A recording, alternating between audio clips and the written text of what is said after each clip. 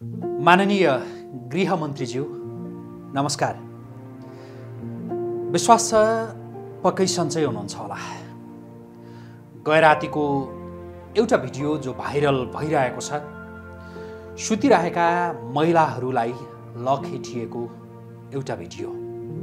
त्यो भिडियो यहाँले हेर्नुभयो या हेर्नु भएन, तर त्यो भिडियो जब मैले हेरेँ र म जस्तै अरूले हेरे, त्यसपछि असाध्यै त्यो चिन्ताले पिरोल्यो कि यो देशमा प्रहरी प्रशासन छ अनि गृहमन्त्रीज्यू तपाईँ यही देशमा हुनुहुन्छ, यो सोध्न मन लाग्यो। गृहमन्त्रीज्यू त्यो भिडियो यदि हेर्नु भएको छैन भने हेर्नु होला र हेरिसक्नु भएको छ भने अलिकति तातिनु होला र सोच्नु होला कि म नारायण काजी श्रेष्ठ मात्रै होइन, म यो देशको गृहमन्त्री हो भनेर। गृहमन्त्रीज्यू, सुतिरहेका महिलाहरू लखेटिएका छन्। त्यो दृश्य यस्तो कारुणिक छ जहाँ महिलाहरूले अनुनय विनय गरेका छन् कि हामीलाई लुगा लगाउन त दिनुहोस्। लगभग अर्धनग्न अवस्थामा महिलाहरू लखेटिएका छन्। यही मङ्सिर 7 गतेको प्रदर्शनमा इटहरीबाट आएको भनिएका ती महिलाहरू जसले लखेटिनु पर्नाको कारण रहेछ कि उनीहरू यो 7 गतेको प्रदर्शनमा सहभागी हुनका लागि आएका रहेछन्। कसले लखेट्यो, के गर्यो, यो छानबिन गर्ने र लखेट्नेहरूलाई कठघरामा उभ्याउने दायित्व तपाईको हो। तर तपाईँ कहाँ के गरेर बसिरहनु भएको छ?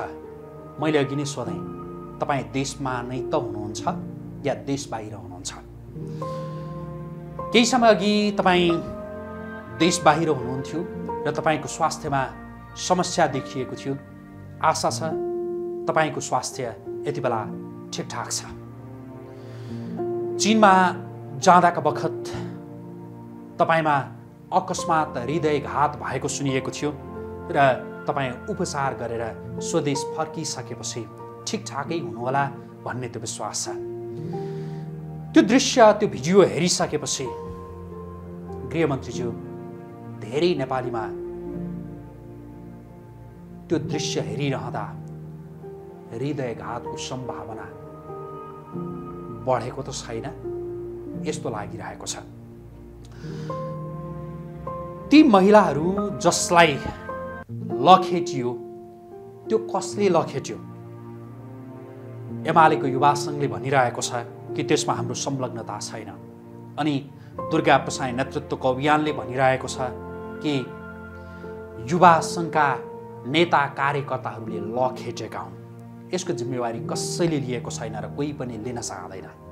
यस्तो अवस्थामा जो कसैले लखेटेको होस्, तिनीहरूलाई तत्काल पक्राउ गरेर, यो देशमा कानुनी राज्य छ, यो देशमा शान्ति, सुरक्षा र सुव्यवस्थाको चिन्ता लिनु पर्दैन भनेर तपाईँले जनतामा त्यो विश्वास दिलाउन सक्नुपर्छ। तर किन सकिरहनु भएको छैन? गृहमन्त्रीज्यू, राजनीतिको आवरणमा यी यस्ता घटनाहरू घटिरहन्छन् भन्ने हो भने राजनीतिकै आवरणमा ठुल्ठुला अपराधका घटनाहरू पनि यस्तै घटनाबाट मनोबल उच्च बनाएर धेरैले घटाउन सक्छन् र घटाइरहेका छन्। यसतर्फ तपाईँले ध्यान दिने कि नदिने, चाहे त्यो घटना एमालेको युवा सङ्घका तर्फबाट घटाइएको होस् या युवा सङ्घले आरोप लगाए जस्तै कोही कसैको घुसपैठ त्यहाँ गराएर दुर्गा प्रसाई पक्षधरहरूले नै घटाएका हुन् या अरू कसैले जसले त्यो घटना घटाएको भए पनि उनीहरूमाथि एक्सन लिनु तपाईँको कर्तव्य हो अनि तपाईँ मातहतका प्रहरीहरूको कर्तव्य। म तपाईलाई सोध्न चाहन्छु गृहमन्त्रीज्यू, त्यस्तो घटना सार्वजनिक हुँदाखेरि पनि यो देशको गृह मन्त्रालयले कुनै एक्सन लिँदैन भने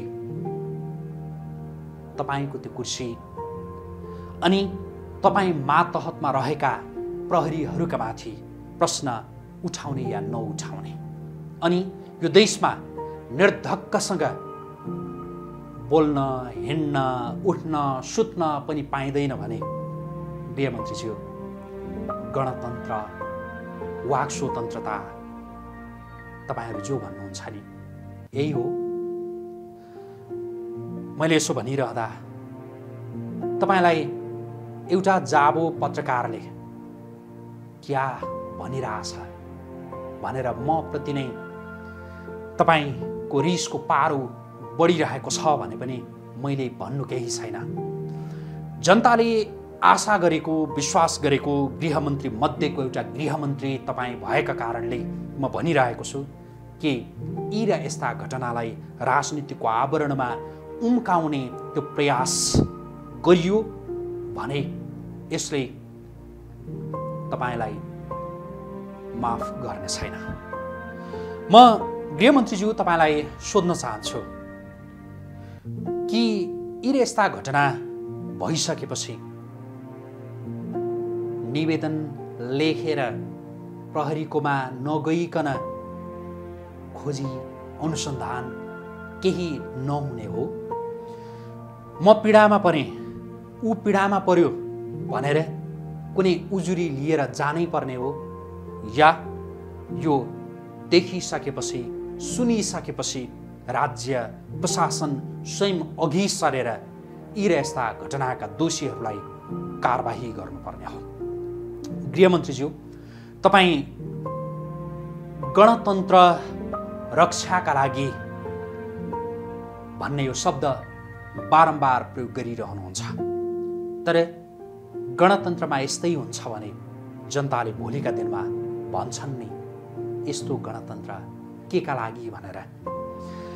तपाईहरूले जो भनिरहनु भएको छ कि यो गणतन्त्रले दिएको सबैभन्दा ठूलो फल भनेको वाक स्वतन्त्रता हो, आफूलाई मन नपरेका विषयका विरुद्धमा बोल्न पाउने त्यो स्वतन्त्रता हो, तपाईहरू यही भन्नुहुन्छ।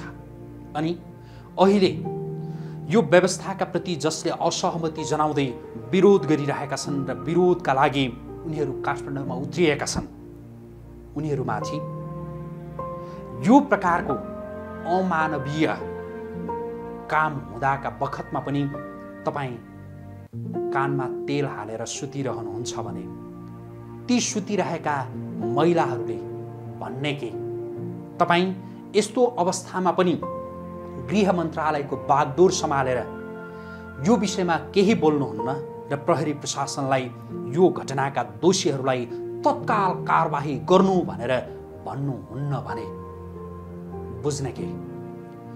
यी र यस्तै घटना थपिँदै गए दोहोरिँदै गए भने यो समाज कहाँ पुग्ला? गृहमन्त्रीज्यू सवाल सुतिरहेका महिला लखेटिए भन्ने मात्रै होइन, महिला सुतिरहेको ठाउँमा जसरी केही युवाहरू पुगे र अर्धनग्न अवस्थामा महिलाहरूलाई लखेटे, यसपछिको स्थिति र त्यसअघिको स्थिति के थियो होला र के हुन सक्थ्यो होला? देशमा जे जस्ता गम्भीर प्रकृतिका घटनाहरू घटिरहेका छन्, यी र यस्तै घटनामा नियन्त्रण गर्न नसक्दाका ती परिणतिहरू होइनन्? गृहमन्त्रीज्यू तपाईँ व्यस्त हुनुहुन्छ होला, त्यसैले म धेरै केही बोल्न चाहिनँ। तपाईँको व्यस्तता मैले बुझेको छु, त्यसैले म यो आग्रहमूलक यो पत्र छट्याउँदै म विनम्रताका साथ निवेदन गर्न चाहन्छु। गृहमन्त्रीज्यू यो देशमा गृह प्रशासन छ, जनताले ढुक्कसँग हिँड्न पाउँछन्, बोल्न पाउँछन्, सुत्न पाउँछन् र आफ्ना गतिविधिहरू सञ्चालन गर्न पाउँछन् भन्ने त्यो ग्यारेन्टी गरिदिनुहोस्। बस यति भए पुग्छ गृहमन्त्रीज्यू, यति गरी नमस्कार।